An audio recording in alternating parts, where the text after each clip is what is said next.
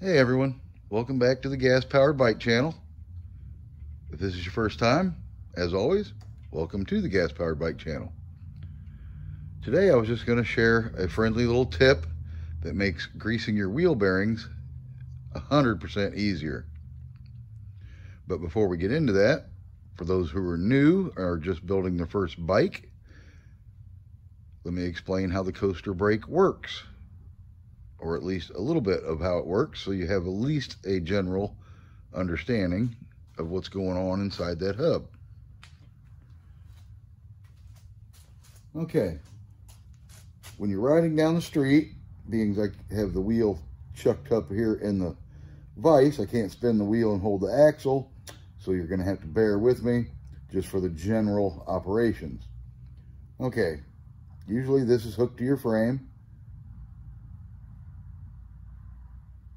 That's what allows the brake shoes to open up when you pedal backwards. You get a little understanding of that as I explain, hopefully. All right, so anyway, we're rolling down the street.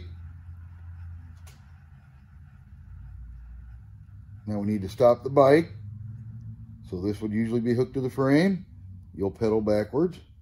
The harder you apply pressure to the rear, pedaling backwards, the quicker the bike stops.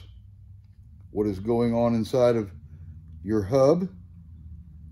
When you pedal this backwards, it's on a corkscrew actuator, which is basically just a giant screw, and the brake shoes are 2 half moons of steel. And when you pedal backwards, it rides up the threads and opens up and puts pressure on the hub. Your hub is actually your brake drum, if you will. So you're riding down the street, normal, time to stop, you pedal backwards, the shoes open up, and there you have it. And then you pedal back forward, that brings the shoes back together, they release from the hub, and you're back riding.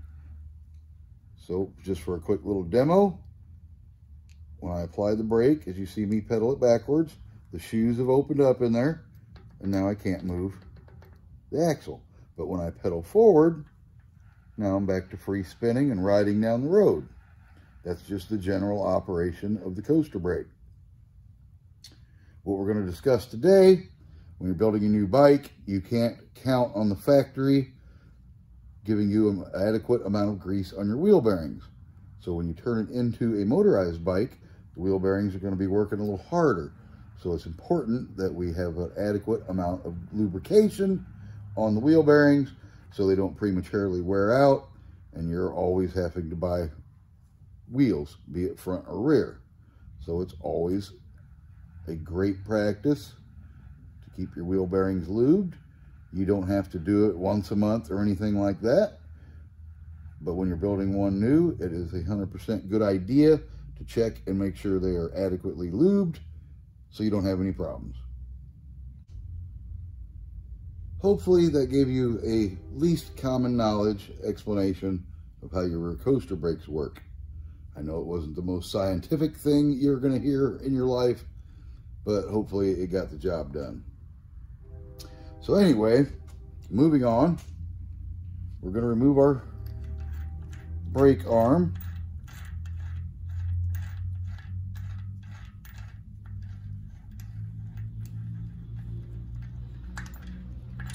Set that to the side. We're going to remove our bearing cap / dust cover to expose our bearing.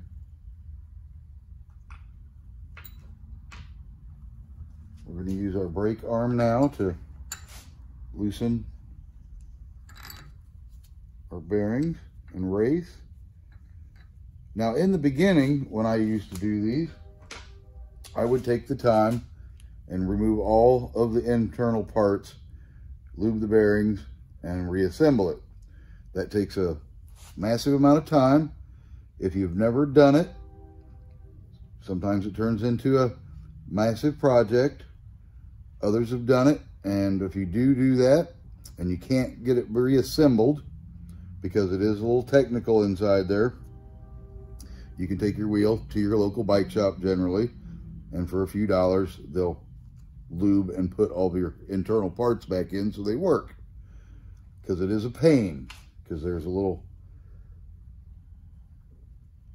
I don't know the technical term for it right off the top of my head, but there is a little shim that holds the brake shoes. So you have to get your actuator cog here lined up with your shoes on it, then get that piece in there that holds the shoes, because if it wasn't in there, when you apply the brakes, all the parts would just spin and the bike would keep going. That's why the brake arm is affixed to the frame here, because it holds the axle, which holds that shim, if you will, that holds the brake shoes in place. So when you operate them, they, once again, open up. If that wasn't in there, when you apply the brakes, everything would just spin and the bike wouldn't stop. But anyway, this video is not about that, but I just wanted to put that in there so someone didn't just freely spin this bearing race out. All those parts come apart inside. Now you've got that problem. So anyway, I got tired of doing that myself because it's just time consuming, adds extra work, and sometimes you have a bad day and it's just a pain in the butt to get them back together. So then I moved to the loosen them slightly, just so I had a little play, as you see, and I could expose my bearing well enough to lubricate it. As you can see, as it comes from the factory, there's a film of grease on it, but you're gonna want a little more grease on it. As I said before, you're motorizing your bike up, so it's gonna spin a lot faster, so you want a little more grease coverage. So I came up with the plan. It works adequately. It takes a little time, but it does work adequately. I would take a little miniature flat blade screwdriver and begin to pack it in there, and just keep putting grease on my screwdriver and just keep packing it, and that would adequately lubricate the wheel bearings.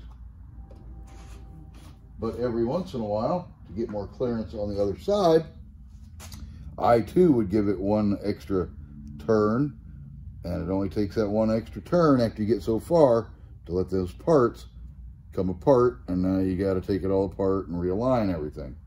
That was a super pain in the butt. So I thought to myself, why not use the grease gun and my needle, the grease needle. You can pick these up generally at your local hardware store, or your auto parts store has them in the lubrication section. We use them for different stuff around the shop here, but they work perfect for lubricating your bike bearings. And you only have to spread things apart, loosen them, if you will, enough to get that fine needle in there. And it saves you and me a world of problems.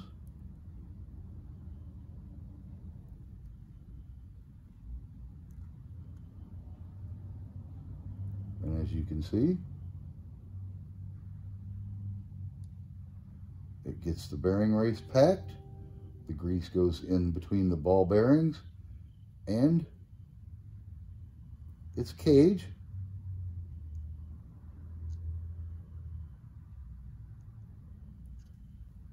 Let me turn that a little bit, maybe so you can see a little better. Makes the job simpler. Gives you an adequate amount of lubrication. And when you tighten it back up,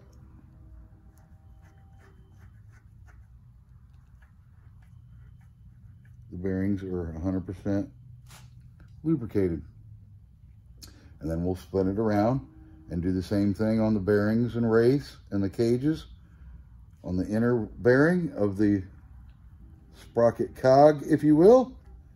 And then there's an outer bearing, and we will do the same thing. And then we will replace our dust cap. Replace our brake lever arm.